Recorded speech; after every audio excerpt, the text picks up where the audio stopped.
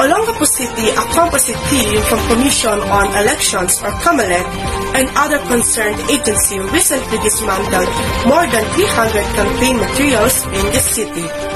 These campaign materials violated the COMELEC's rule that prohibits posting in places not identified as common poster areas.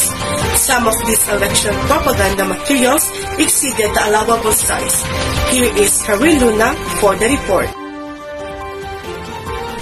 Some illegally posted campaign materials belonged to party lists, local and national candidates. The COMELEC's Auckland Backlash team is composed of representatives from the Department of the Public Works and Highways and local police. This is Karil Luna from News Updates.